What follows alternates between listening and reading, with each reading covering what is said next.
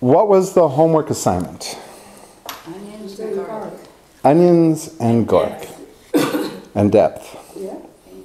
Yeah, so the idea was to try to get the viewer from the beginning of the painting to the back. So if this is your painting here, you wanted to have objects in the front and lead you back instead of having just eye magnets going around your scene. So let's just see how those turned out. Where I went. So your challenge was this long canvas. Right. Okay, so it doesn't give you like a sense of a lot of depth. No. But Knew that. in that process, were you thinking about eye magnets? Okay. And which direction is the light coming from? Go back and, From over here. yes. And why would you have the light coming from this side? We do care. But why would you have the light coming from the right side? Because when I laid it down on the table that I have and the light was there, I'd have to move the light all the way around. So you told me you got lucky. Like that's where it landed. Right. Okay, that's not very powerful. Okay. I didn't have luck. Being lucky is wonderful when you're in Vegas, but not in painting. You want to be able to like, okay, the response was your central focal point's on the right. If your object's on the right, your light needs to come from the left or vice versa. Well, it is from the right and the objects are on the Yeah. left. So the answer when I say, why did you bring the light over here? Because you said your central focal point was the I garlics. originally thought the focal point was going to be the onion, but then later I said, because I took a photo and my photo was so good, I said, Okay, oh, I've got to okay. follow this. Let's change our talk real quick. Okay. Now you're new, right? Yes. Jean, right? Yes. Okay. So what's the central focal point? Where the light is. Where Where the light hits. lands. Yeah, where the light lands. Okay. So you said your central focal point was the onions and garlic. So how would she rephrase that? No, it's not the onions, it's the garlic. No? It's the focal point. Doesn't matter. How would you rephrase that? Remember the light on your tree? My central focal point is what? The light on the tree. Yeah, the light on the tree, not the tree. Right. So the central focal point would be the light on the garlic, not the garlic. Or the onion. Okay. So it's the light. Right. Okay, so when I say what's the central focal point, you would always say the effect or the light or something like that. It's not the object itself, otherwise you're painting things. So it would be the light hitting the garlic on this side. That would be your central focal point. The effect of light, that's more interesting. Nobody needs a painting of this. I could go into a thrift shop and find 15 paintings of garlic that people don't want because they're things. But if you did this beautifully, everybody will want it. Okay, so it's the lighting on this garlic. And if you ever seen garlic lit beautifully, it's wonderful stuff.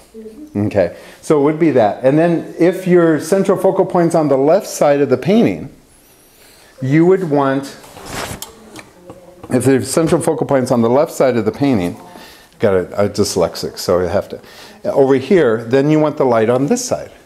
Now if your central focal point, let's say, is the light on the onion, then the light would come the opposite direction. So there's no accident involved. So you just happen to have been lucky. Should have bought a lottery ticket. Okay, so the light comes this way, hits this, and everything's in shadow. Okay, that would be awesome. Then eye magnets, see how you curve this? Wonderful eye magnets. So what we have here is a perfect stage for something to happen. It's not happening right now. Okay. Well, I never went back to work on it anymore. So what's missing in this painting? I need to highlight my garlics over in the left bit more. Well, yeah, you need to do that, but what's missing is more time. So like, you know, if I say, so what's missing in the painting, don't look for things that are wrong or things that, just say, what's missing is just more time. I didn't have enough time. Okay? And then that way you feel powerful in that conversation, you know, that the painting's not done, there's nothing defeated. So my advice is when you get back into it again, remember that the light on the garlic is what's important, not the garlics. Everything else needs to kind of go into shadow or become soft. The central focal point, these were things that I was talking to the students with out there.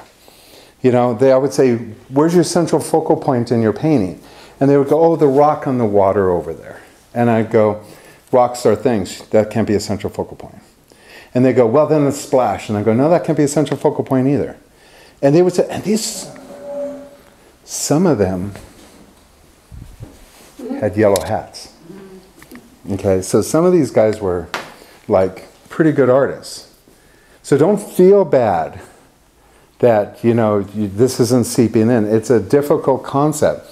But in order to create great art, you have to get out of painting the things.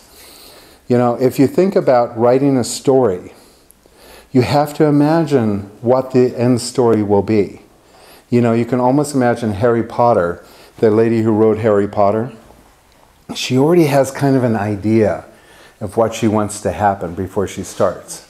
And then she spends time crafting it. The symphony by Tchaikovsky, the 1812 symphony by Tchaikovsky, he didn't sit there and go, I think I'm going to take this waltz and put a cannon in it. You know? He started off with marches and army people, and you know, and he said, I'm going to build it up so they kind of hear da da da da da da da, and you can hear them coming up over the hill. And he brings it, and all of a sudden, at the end, boom, bang, bing, bing, bells, and all this stuff. But he crafted that. Spielberg crafted. He thought, what would it be like if a spaceship landed and forgot one of their crew?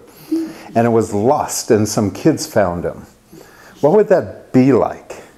And the whole movie for E.T. was crafted at that point. You're crafting a painting. So these are your elements in here. And now what you're going to do is you're going to craft the lighting effect.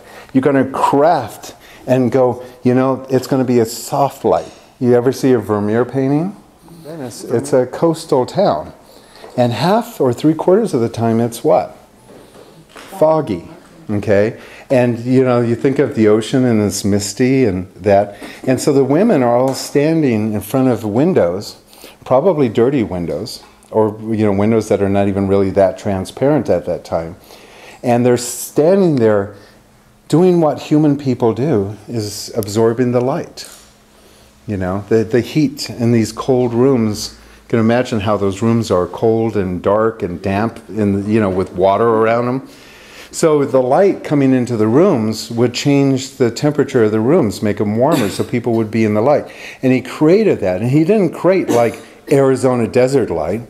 It's a soft light. Here you could put hard light in. It could be fake light. It could be light from a window. That's your story. What kind of light? Is it a fused light? Is it a reflective light? That's part of the story. Is it a bright light or is it a simmer light? Did somebody just open up the door of the kitchen and there's just a little tiny beam of light? That's much more interesting than everything flat. And then how does the light kind of fall across those? Okay? And how does the shadows go up into the light to craft the shapes? Now, since this is our central focal point, and again, this is what I was telling the people out there. I was going, you know, they were talking about edges.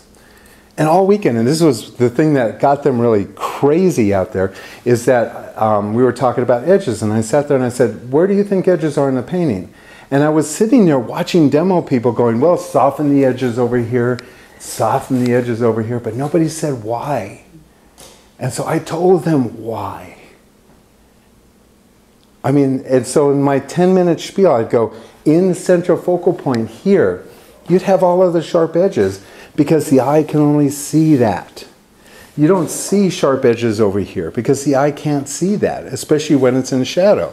So all of this here needs to be softer edged. In Okay. my photo, it's exactly like my photo. Well, you're not a Beautiful photo. Sure, but the thing is, photography isn't art. Photography is a mechanical device that recreates a mechanical inspiration. Art is a human emotion. It's like, have you ever heard of mechanical music? You know, computers can produce mechanical music. Does it sound like it's produced by a human? Does it, even when you listen to a band organ or a player piano, does that sound human? It's mechanical. Photography is mechanical. You can put it through Photoshop all you want. It's still a mechanical interpretation. It's not a human expression. Humans are different. We see things. Our brains We look at something and we evaluate it and we make a decision about it. And we need to know what's in our brains to be able to recreate the human experience. So copying a picture is futile because it's not what the human experiences. A camera will, especially new digital cameras, will put everything into focus. But when you look at me, I'm in focus, but this isn't. When you look at me, the back wall is out of focus. When you look at me, and I was doing this to people out in the, I'd say, look at me. And I'd say, do you see my vest? And they go, no. And I go, exactly. Because all the human eye can see is that. And I go, look at me. And they'd look at me and I go, can you see both my eyes at one time? And they go, no. And I go, exactly. We can only see this much. So the only place you would have focus is there. One spot. I like it the way it is. That's my problem. I don't see what you're saying, and I like it. That's good. That's fine. No, but I'm serious. I like it. My results. So I have a tough time doing what you say you want me to do because I like it. Like Okay. it is. That's good. That's fine. That's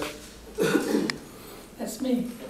That's kind of like when I was helping the gal at the ocean, and she was putting paint on, and I go, now, if you don't apply the new things for possibility, you don't know what you could create out of that.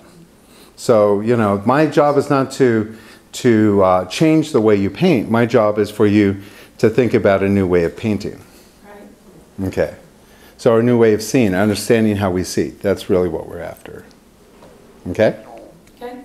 So.